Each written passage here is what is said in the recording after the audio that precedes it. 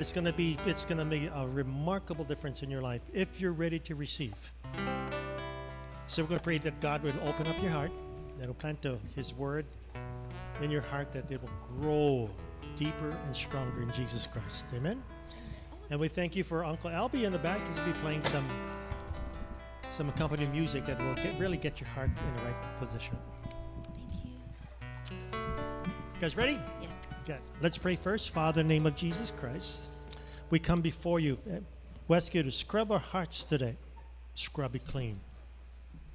Let the word of God just penetrate the deepest parts of our heart.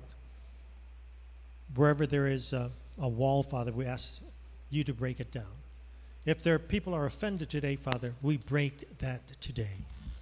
If people are ill today, in the name of Jesus Christ, we ask for total healing. If there's a financial need, Father, you are our provider, because with Christ all things are possible. Would you help us just to believe, to trust you, the author and finisher of our faith? And everyone said in Jesus' name, amen.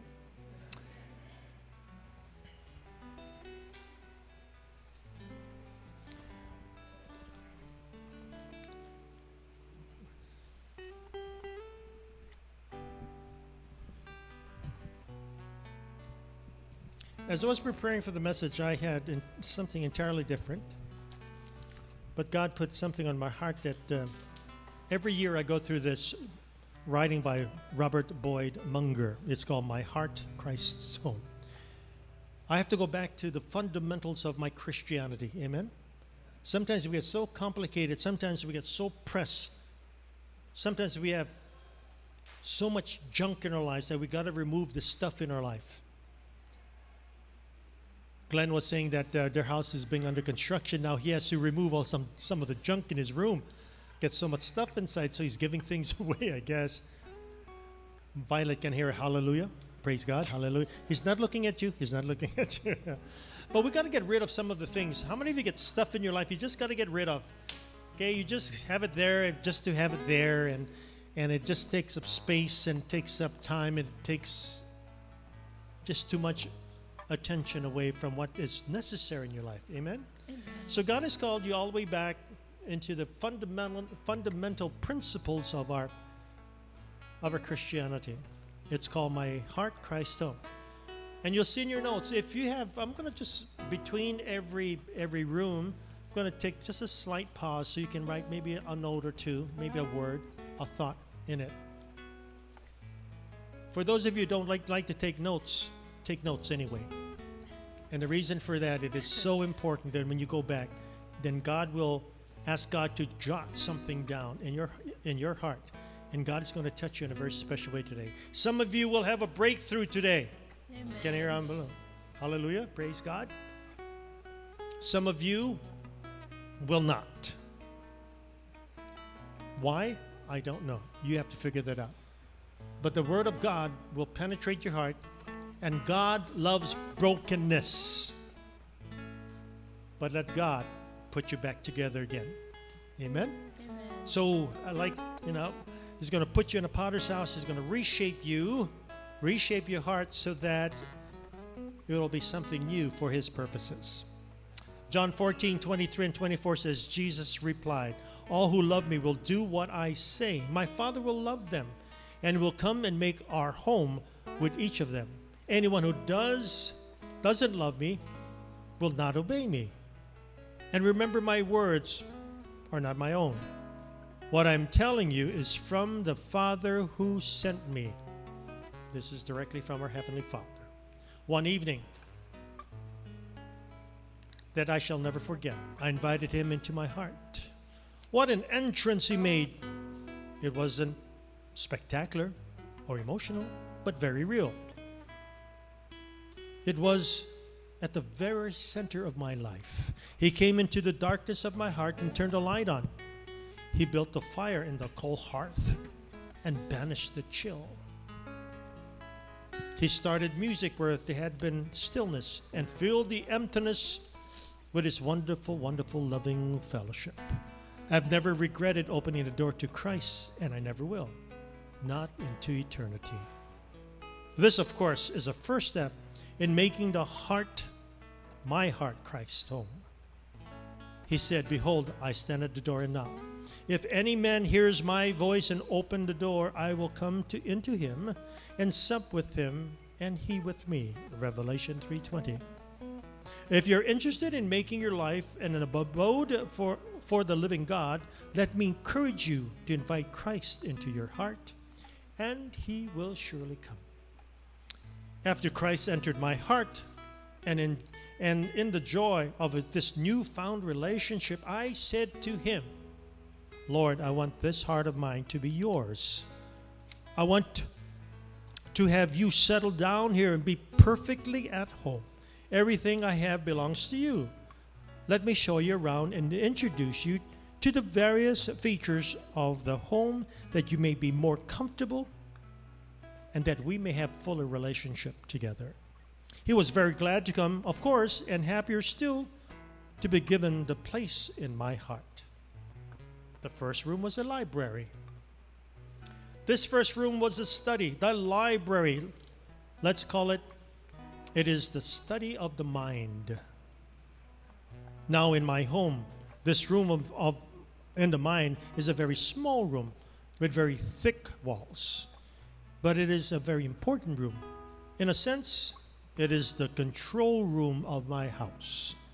He entered with me, looked around at the books in the bookcases, the magazines upon the table, the pictures on the wall. As I followed his gaze, I became uncomfortable. Strangely enough, I had not felt badly about this before, but now that he was there looking at these things, I was embarrassed. There were some books before his eyes, but he was too pure to behold. There was a lot of trash and literature on the table that a Christian had no business reading. And for the pictures on the wall, the imaginations and the thoughts of my mind, these were shameful. I turned to him and said, "Master, I know that this room needs a radical alteration. Will you help me make it what it ought to be, to bring every thought into captivity to you?" "Surely," he said, "gladly will I help you." That is one of the reasons I'm here. First of all, take all the things down that you're reading and seeing which are not helpful, pure, good, and true. Throw them out. Fill the library with scripture and meditate on the books of the Bible. Meditate on them day and night. For as the pictures on the wall, you will have difficulty controlling these images, but here is one aid. He gave me a full-size picture of himself. "Hang this centrally," he said, "on the wall of your mind." I did, and I have discovered through the years that when my thoughts are centered upon Christ himself, his purity and power cause impure imaginations to retreat. So he has helped me to bring my thoughts into captivity. May I suggest to you, if you have difficulty in this little room of the mind, that you bring it to Christ. Pack it full of God's word, meditate upon it, and keep it before yourself. Joshua 1:8 says, "Study this book of instructions continually. Meditate on it day and night, so you will be sure to obey everything written in it. Only then you will prosper and succeed in all you do." Jot something down.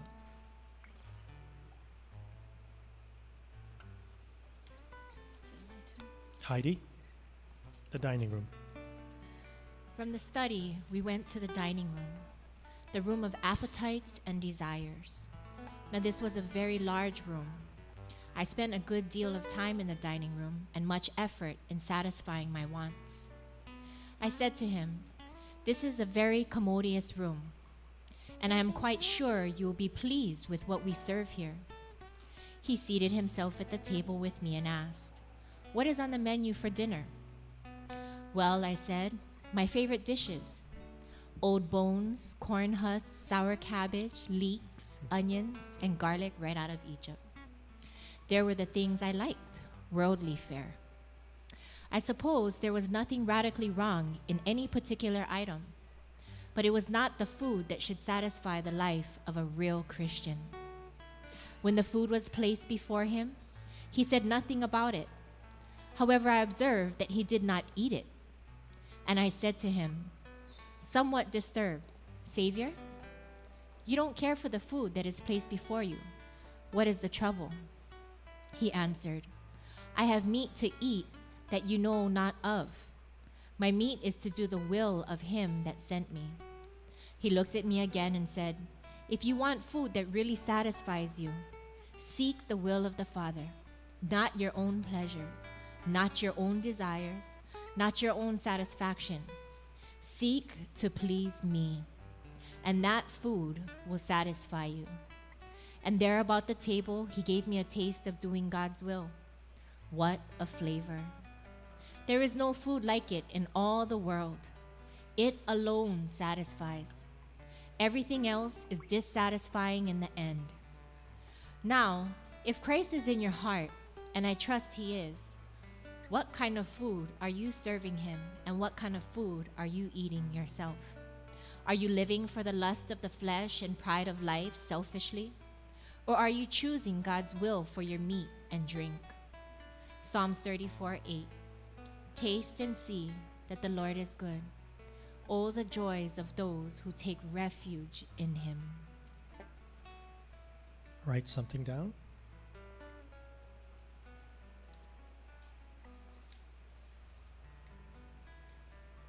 Lilia? The drawing room. He walked next into the drawing room. This room was rather intimate and comfortable. I liked it. It had a fireplace, overstuffed chairs, and a bookcase, sofa, and a quiet atmosphere.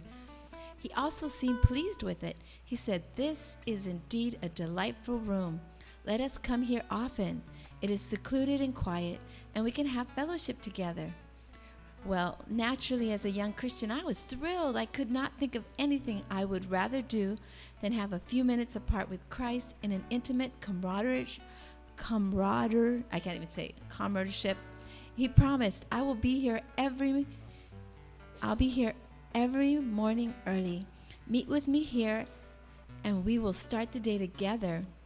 So morning after morning, I would come downstairs to the drawing room, and he would take a book off the Bible from the bookcase. He would open it, and then we would read it together. He would tell me of its riches and unfold to me its truth.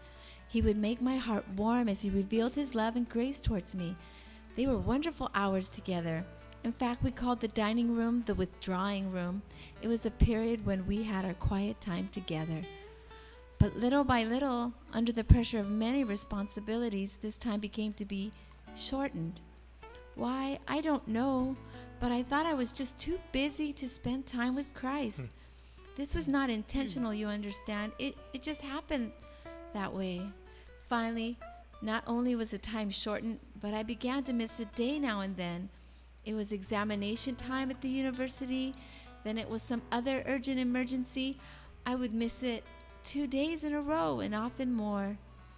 I remember one morning when I was in a hurry, rushing down the steps, eager to be on my way. As I passed the drawing room, the door was ajar.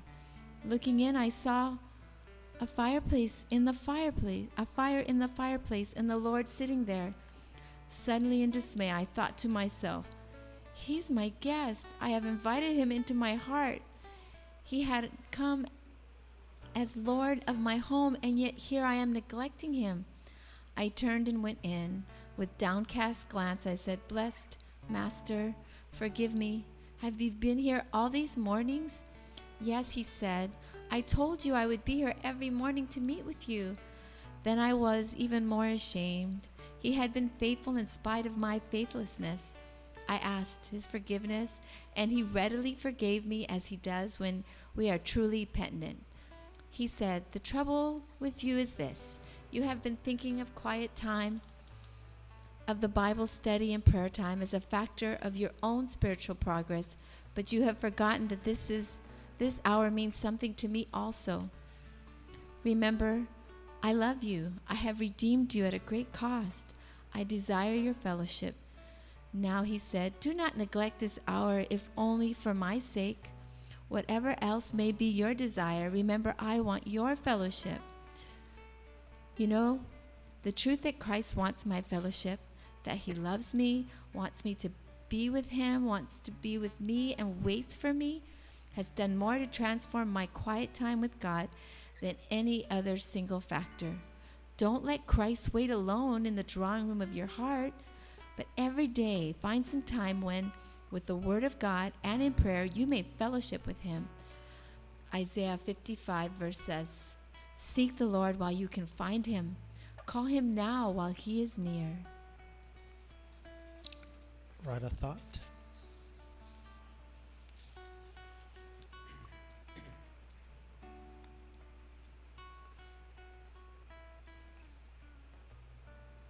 The workshop.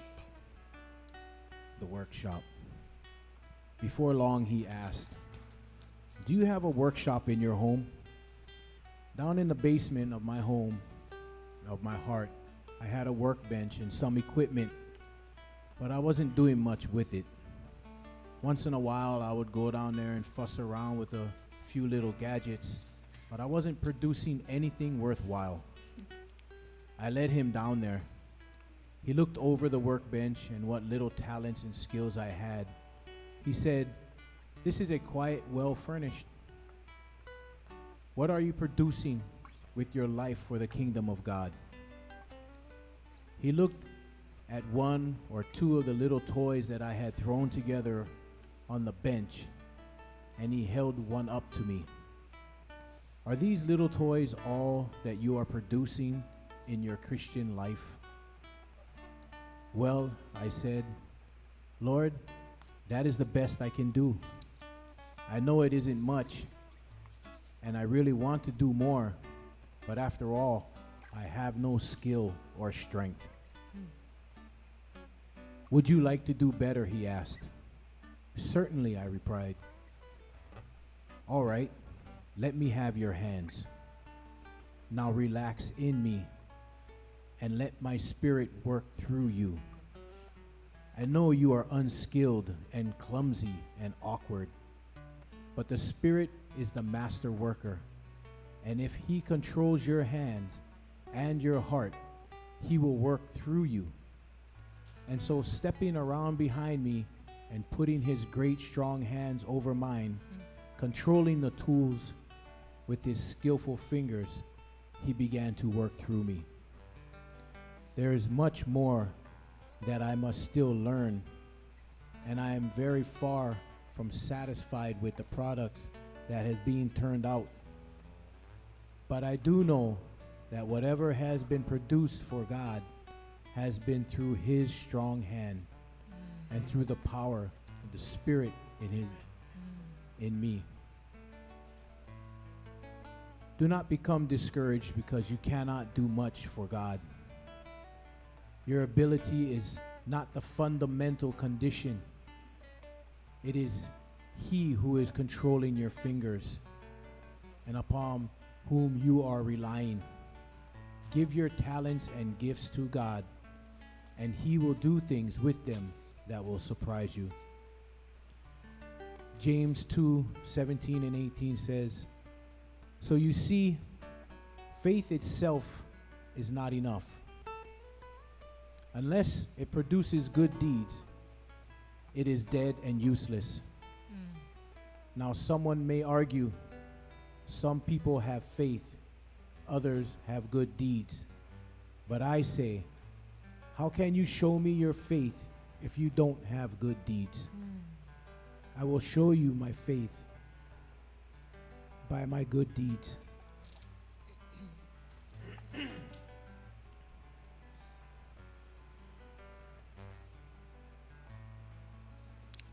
The playroom.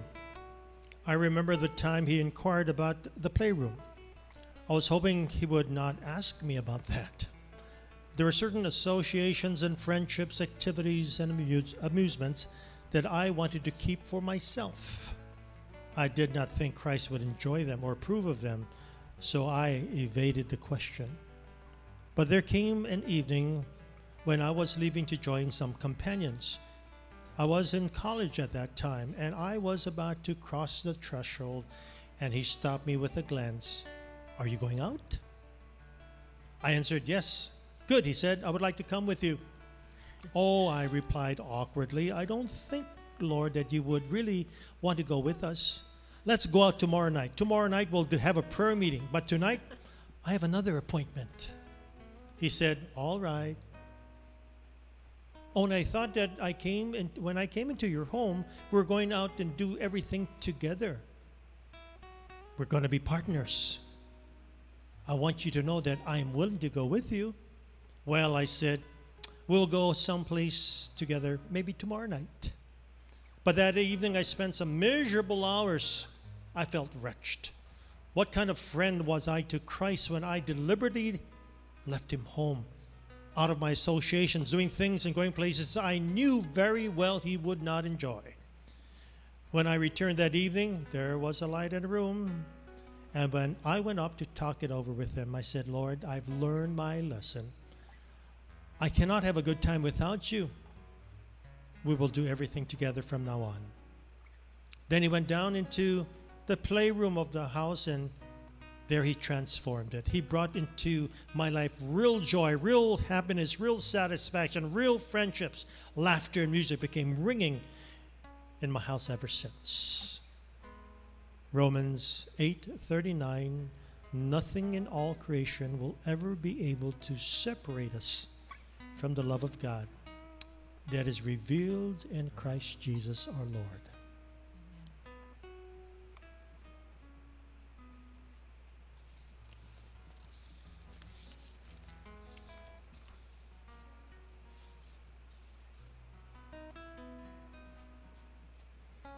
The bedroom. One day, when we were in my bedroom, he asked me about the picture next to my bed. That's a picture of my girlfriend, I told him. Although I knew my relationship with my girlfriend was a good one, I felt funny talking with him about it. She and I were struggling with some issues, and I didn't want to discuss them with him. I tried to change the subject. But Jesus must have known what I was thinking. You're beginning to question my teaching on sex, aren't you? That sexual relationships are only for those who are joined in a covenant of marriage. You're feeling that I may be asking something unnatural, if not impossible. You're afraid my will on this will limit the full enjoyment of life and love. Isn't that true? Yes, I confess. Then listen carefully to what I am saying, he continued. I forbid adultery and premarital sex, not because sex is bad, but because it is good. Beyond the physical ecstasy that it's a means of bonding two lives in deepening love. It has creative power to bring human life into being. Sex is powerful. Used properly, sex has tremendous potential for good. Used improperly, it destroys the good. For this reason, God intends it to be expressed only within the commitment of a loving life relationship. There's far more love than just sex. Let me help you in your relationships with the opposite sex. If you should fail and feel shame and guilt, know that I will still love you and I will still remain in you. Talk to me about it. Acknowledge the wrong. Take steps to avoid it from happening again. Rely on my strength to keep you from falling and to lead you into a relationship of love in marriage where two truly become one. John 8:10 and 11.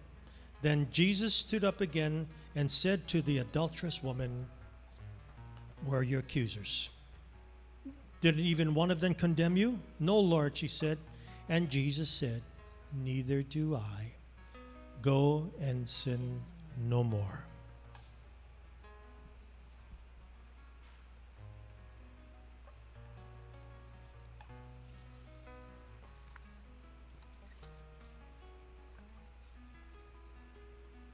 The hall closet. There is just one more matter that I might share with you. One day I found him waiting for me at the door. There was an arresting look in his eye. He said to me as I entered, there is a peculiar odor in the house. There is something dead around here. It's upstairs. I think it's in the hall closet. As soon as he said the words, I knew what he was talking about. Yes, there was a small hall closet behind lock and key. I had one or two little personal things that I did not want anybody to know about, and certainly I did not want Christ to see. I knew they were dead and rotting things, and yet I loved them, and I wanted them so for myself that I was afraid to admit that they were there. I went up the stairs with him, and as we mounted, the odor became stronger and stronger. He pointed at the door and said, "It's in there, some dead thing." I was angry. That's the only way I could put it. I had given him access to the library, the dining room, the drawing room, the workshop, the playroom, and now he was asking me about a little 2x4 closet. I said inwardly, "This is too much. I'm not going to give him the key." "Well," he said, reading my thoughts, "if you think I'm going to stay up here on the second floor with this odor, you are mistaken. I will take my bed out on the back porch. I am certainly not going to put up with that." And I saw him start down the stairs. When you have come to know and love Christ, the worst thing that can happen to you is to sense his fellowship retreating from you. I had to surrender. "I'll give you the key," I said sadly, "but you'll have to open the closet. You'll have to clean it out. I haven't the strength to do it." "I know," he said. "I know you haven't. Just give me the key. Just authorize me to take care of that closet, and I will." So with trembling fingers, I passed the key over to him. He took it from my hand, walked over to the door, opened it, entered it, took out all the putrefying stuff that was rotting there and threw it away. Then he cleansed the closet, painted it, fixed it up, doing it all in a moment's time. Oh, what victory and release to have that dead thing out of my life. 1 John 1, 8 through 10. If we claim we have no sin, we are only fooling ourselves and not living in the truth. But if we confess our sins to him, he is faithful and just to forgive us our sins and to cleanse us from all wickedness. If we claim we have not sinned, we are calling God a liar and showing that his word has no place in our hearts.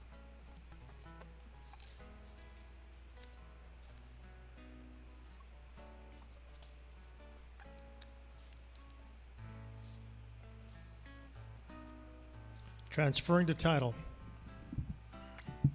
Then a thought came to me. I said to myself, I've been trying to keep this heart of mine clear for Christ. I started on one room, and no sooner I've cleaned that room than the other room is dirty. I begin on the second room, and the first room becomes dusty again. I'm so tired and weary of trying to maintain a clean heart and obedient life. I just want to give up. So I ventured a question, Lord, is there any chance that you would take over the responsibility of the whole house and operate it for me and with me, just as you did that closet? Would you take the responsibility to keep my heart what it ought to be and my life where it ought to be? I could see his face lighten up as he replied, certainly, that is what I came to do. You cannot be a victorious Christian in your own strength. It is impossible. Let me do it through you and for you. That is the way. But he added slowly, I'm not the owner of the house. I'm just a guest. I have no authority to proceed since the property is not mine. I saw it in a minute, and dropping to my knees, I said, Lord, you have been my guests, and I've been the host. From now on, I'm going to be the servant. You're going to be my Lord. Running as fast as I could to the strong box, I took the title deed of the house, describing its assets, its liabilities, its situations and condition. Then turning to him, I eagerly signed it over to him.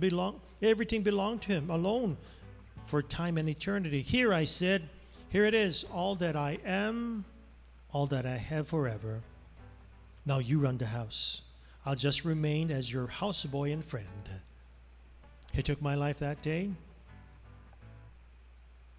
and I gave him my word that there's no better way to live as a Christian. He knows how to keep it in shape and how to deeply settle into the depths of my soul. May Christ settle down and be at home in your heart as Lord of all. 2 Corinthians 5:17 and 18 says, anyone who belongs to Christ has become a new person. The old life is gone. A new life has begun. And all of this is a gift from God, who brought this back to himself through Christ. And God has given us the task of reconciling people to him.